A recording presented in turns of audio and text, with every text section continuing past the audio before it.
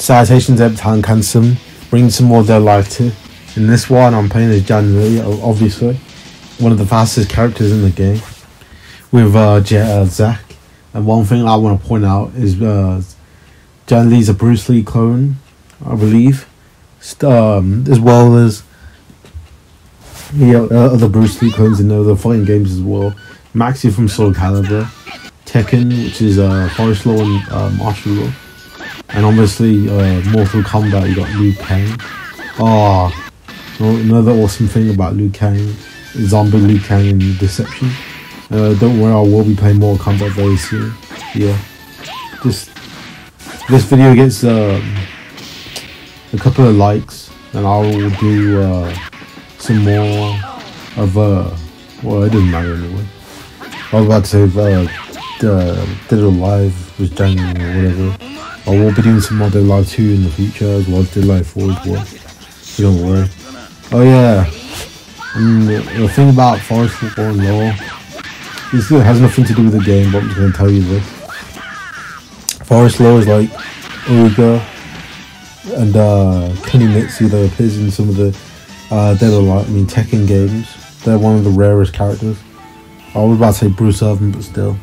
Let's not talk about these guys. Let's talk about Dead or Alive. I'll see Dead or Alive 4. Jann Lee knocks down a T-Rex to save a Tommy. And she's like, what did you do that for? Or something like that. Get real. He knocked down a T-Rex. As well as in this game, he smashes down a tree trunk with his fist, his bare fist, a very thick tree. Yeah. There's obviously another cutscene that is in this game where he takes out the candles and everybody's like, I could do that, but trust me, you'll get burned if you do it. Yeah.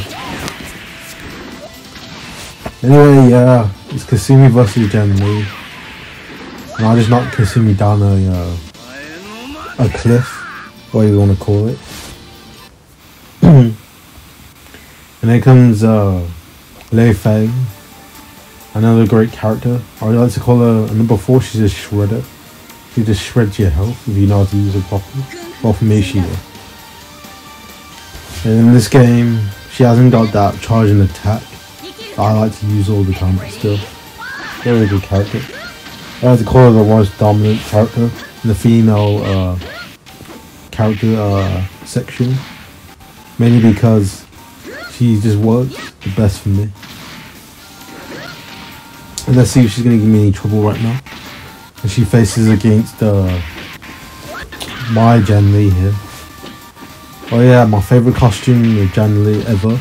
In a fighting game either has to be the Dead or Alive 4 Jann Lee with a flaming costume, and also what's it called, that other Jann Lee from number 2 where he wears he wears the vest, the white vest. Kind of reminds me of Forest Law from Tekken and Tekken Titanic. So yeah. Another thing I want to point out about Jann Lee as well is the fact that they try to copy the cutscene number 5 of him and Ryu Hayabusa, which has to be the best cutscene ever. So he always has the best cutscene in video games, to be fair. You got that number 2, he's got the best cutscene with Ryu. And number 4 is got the nunchuck cutscene. When I first saw that cutscene, everybody in my family would just love to watch it. Everybody in my family used to just be like imitating the cutscene and stuff like that. Pretending we had nunchucks in our hands and which was really, really cool. Yeah. And this is the stage I was talking about earlier in my other videos, and this stage is called Danger Zone. It's in every single Dead or Alive, apart from the original Dead or Alive 5. And number 6 is not in there. I think it's like the new Dead or Alive games that Inzagaki didn't make were mainly missing some stuff. Like, I don't get how the 3DS Dimensions has all the best stages. There's the collection of all those stages, and obviously it was on a handheld console, which means probably the budget was lower. Yeah, I don't get how they got all these great stages in there. And number 6, all the stages, like one of the stages in number 6 was good. I don't like the rest of them anyway. That stage is called the Unforgettable stage. That was the most best stage ever. How they took back the what's it called? How they took back and made a museum stage with that Gambler's Paradise stage from before, which was awesome. As well as the Miyama, the Secret Miyama. Am I right? That's how you pronounce it, right? As well, there's one more stage in that stage. Yeah, that's it. HK Tech, or whatever you want to call it. From level 3, where you get kicked in, you get to kick him down the through the glass window, and there's 2 ways you can land through the glass window. And there's one way you can land through the through that whole thing, where you land in the lab. Yeah. Anyway, here goes. It's the final fight. Me against Tengu, 1-on-1. No cheating, no questions asked, nothing. Just me and him 1-on-1. They're going to make his entrance as if he's a mini boss or something. He's not really a mini boss, he's the main boss. But still. And also, you get another cutscene here after this fight called the ending cutscene. A nice counter. Counter number 2. Yeah, really cool. Counter number 3. I think that's it. Let's see if I can make a comeback. Oh, wasn't able to. But I will be recording some live Dimensions and the story mode and some gameplay and stuff like that.